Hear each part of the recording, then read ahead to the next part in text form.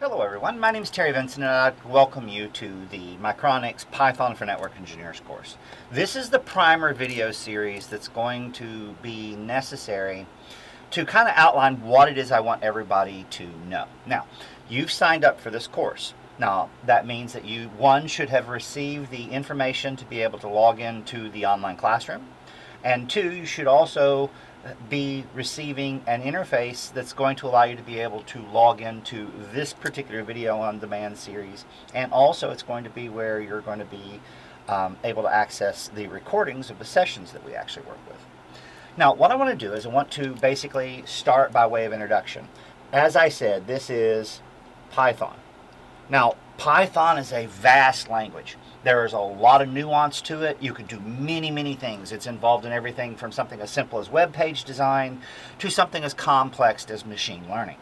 However, we're here for the express purposes of utilizing Python as a networking tool. So this course is actually called Python for Network Engineers.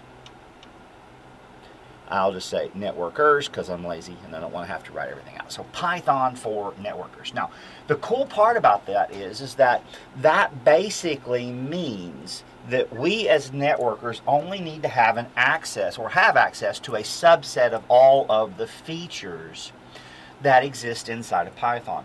We will be using Python for the purposes of automation. Now, what I want everybody to understand right out of the gate is that we automate when we do something more than once. So a lot of people are entering Python as far as a programming language or a scripting language. I prefer to call it a scripting language. But they're entering it with the impression that they can do everything that they can do at the command line using Python, and you can. However, the object of being able to do something like writing a script means that you're going to be doing the same thing over and over. So as an example, I'll use Python scripts on Scratch installs where I'm going to be doing initial builds. So as an example, on a router or on a switch, I'll go in and configure things like my domain, my IP domain name. I'll configure the SSH sessions. I'll configure all of my RBAC, my AAA, all of those things that I'll actually end up doing on a regular basis to every device, where every device is going to be the same. That's when I use something like automation. If I have 5 devices that I want to be able to configure and maintain actively, where everything is different, all 5 devices have unique components to them, then I got to make some specific decisions. I got to decide, well, is it in my best interest to just log into these resources and do it programmatically using Python, or is it in my best interest to log into these devices and just do it from the command line interface? Now, the other thing that we also have to keep in mind here is that people are looking at Python as a tool. Now, as a networker, and I'm a hardcore infrastructure guy. As a network engineer, a lot of people are afraid that there's going to be thousands, if not tens of thousands, of programmers that are going to come in and start taking the jobs away from network engineers because everything's moving to this concept of automation. The thing that you have to keep in mind is that automating something as a process, knowing how to actually implement what you're trying to automate, is a networking task. So what we find here is I have networkers that are wanting to learn Python, who know how to do the command line, who know how to do everything manually from the perspective of accessing the devices and empirically doing all the configuration, but they don't know anything about the programming language, and that's what this class is for. Now, the other side of the coin is I've got programmers who are genuinely interested in getting involved in what we're referring to as the software-defined networking industry, but the problem is they have absolutely no understanding of how networking works. So right now, today, and probably for the next year or so, maybe even longer, there's going to be a disconnect between these two elements. And that's going to be the void that many of us are going to be here trying to fill. Now, am I saying that I can't automate the differences? No, I'm not. However, I have to look at everything from the perspective of how do I write a script that's going to do everything the same on 6 devices and then allow me to be able to exude or to exert oversight over how things may be implemented using the same program or the same script from the perspective of the device differences. Do I use text files and write all of the individual differences in? And if I do, isn't that kind of static?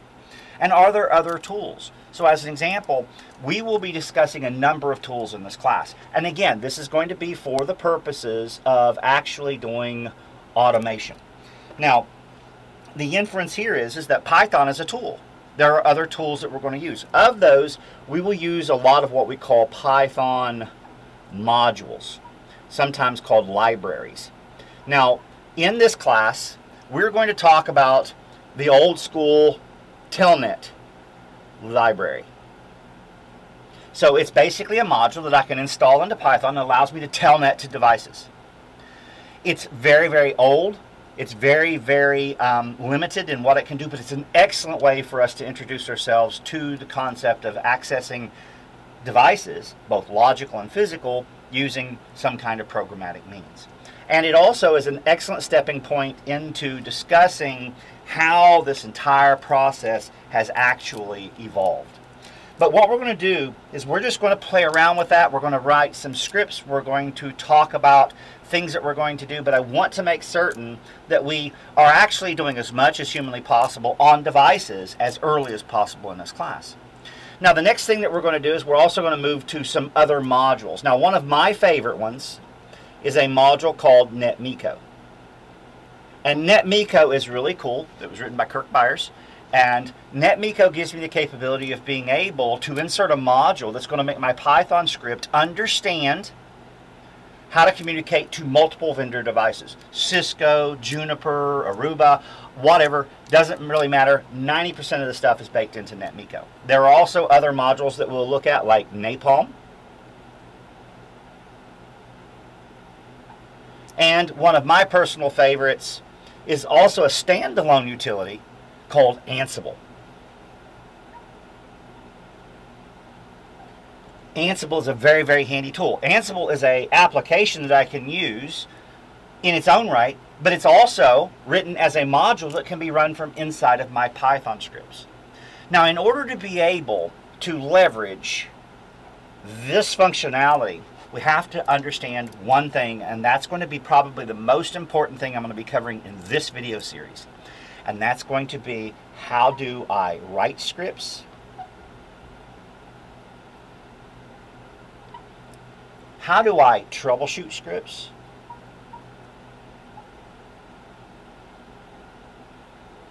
As well as, how do I interact with scripts?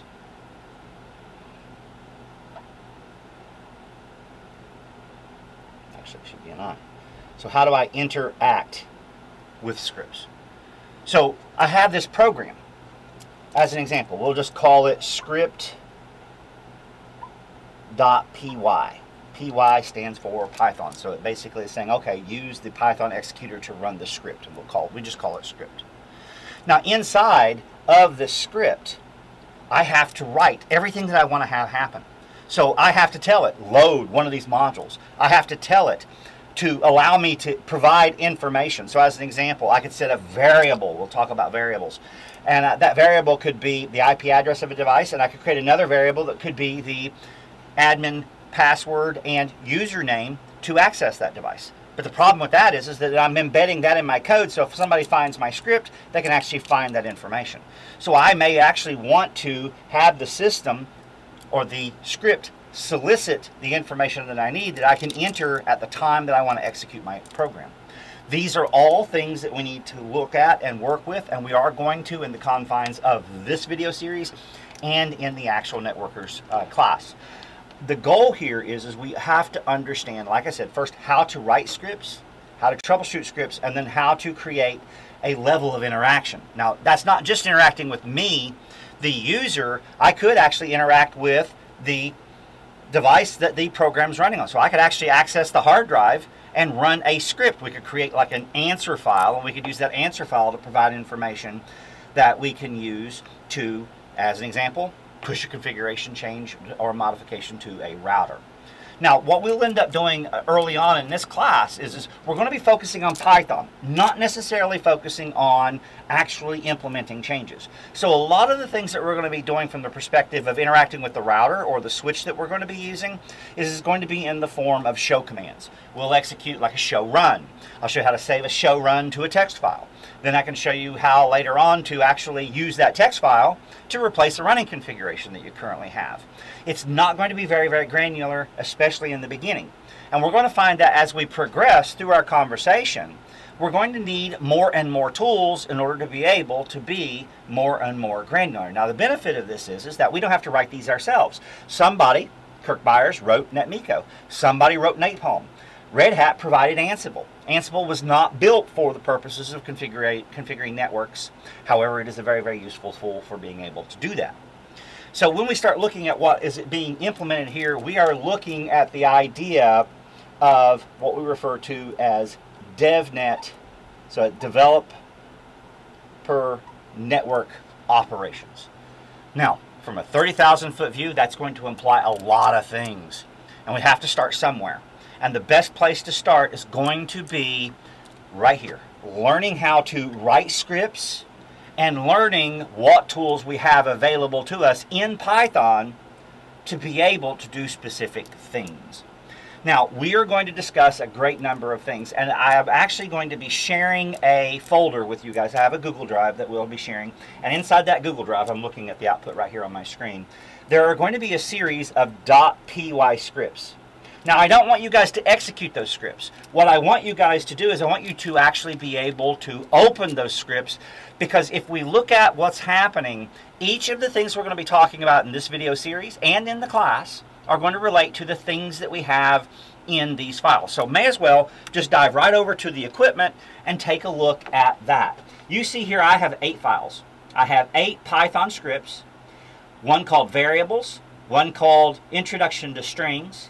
We have what are referred to as if else, and else statements. We have introduction to lists. We have Python tuples. We have introduction to sets. We have introduction to dictionaries, and we have introductions to functions. Now, if I were to open one of these, I'm not executing the script. Basically, what this is going to do is this is going to be everything that I'm going to demo in this class. So rather than you worrying about typing stuff and keeping track with the way I'm doing things and what I'm doing, what I want you guys to be able to do is just copy and paste and see what happens. I'm going to teach you guys how to fire up and use Python on your local desktop. In the class, we will have a host that everyone will connect to, and that host will be connected to network resources. In this specific class, I will be using Cisco CSR 1000Vs in virtualization, and we'll be running an Ubuntu Linux desktop. And that Linux desktop is going to be the workstation that we're going to access in order to be able to configure these routers. Now again, in the beginning, we're not going to be configuring anything. In the very, very beginning, what we're going to be doing is executing show commands. And then we will actually move forward until such time that we're going to be able to execute scripts that are going to read multiple devices. In the class right now, I only have 2 CSRs. Some of my demos, I may actually demo using NXOS inside of my actual lab. But just keep in mind, 2 devices are more than enough for us to actually fulfill the needs of learning what's necessary to be knowledgeable and functional as Python users and at the same time as network engineers. So what we're going to do is I'm going to kick off in the next video a discussion about variables. Variables are very, very important in every programming language, whether we're talking about C++, whether we're talking about Python, all employ variables. The good news is Python simplifies the process for us. And we'll discover that mechanism, and we'll talk about it in depth in the next video. Till then, I'm Terry Vinson, and I'd like to thank you for learning Python with me.